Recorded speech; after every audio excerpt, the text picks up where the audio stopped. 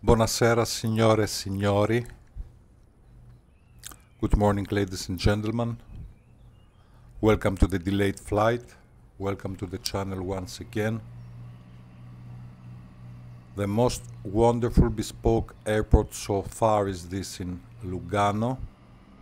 There is quite some job done here, and we will have a look at this airport, which is amazing indeed. So first place to... Oh no, crash. You see, crash. Oh no, crash, crash, crash. Hello, ladies and gentlemen. We've watched a short time ago a crash in Microsoft Flight Simulator. We don't have only the dreadful floating, but we also have the dreadful crash. And sometimes this can be quite common. So, what you can do about it?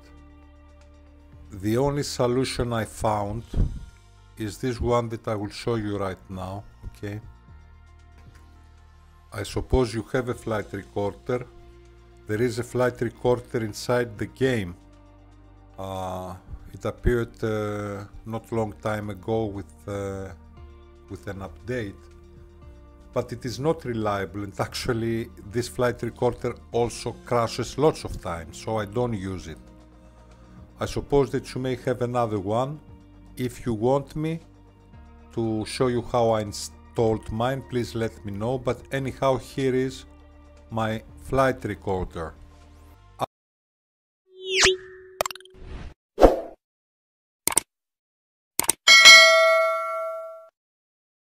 After the crash, we open the flight recorder.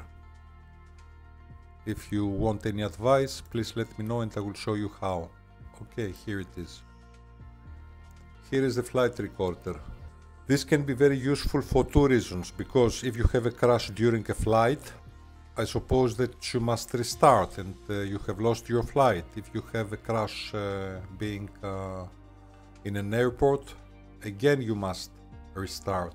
The truth is that anyhow you will restart, but how you will avoid flying the same flight again or making the adjustments that you did in the airport again.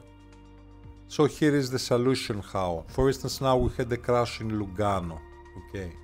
We go to Lugano again. It was not this the airplane.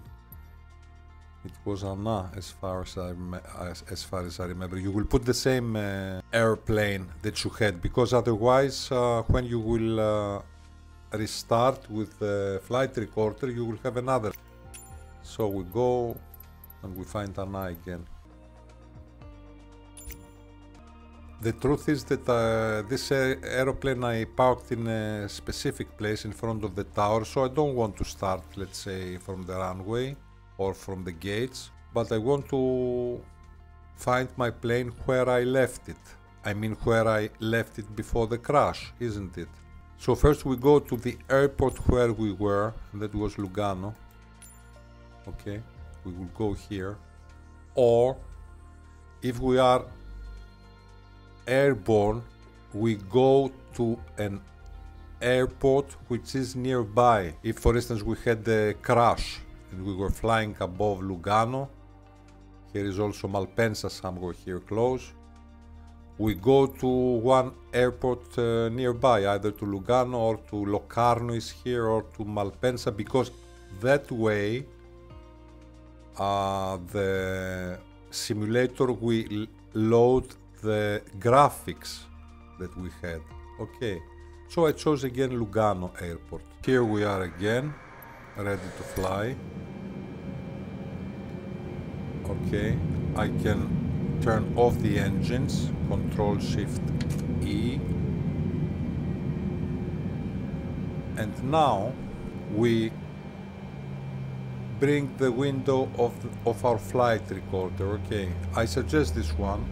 It is, I think, one of the best, and I have saved a very short clip with my location. So I go load and I go to Lugano, and it is a clip, let's say, about less than 1 minute. So I press replay here. You see? And then stop replay. Here it is.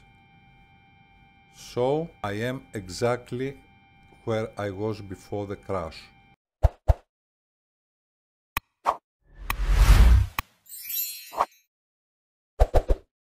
I close the window. If we have a look,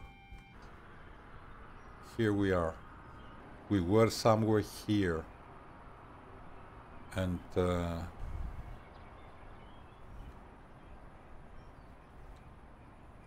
here is the tennis court.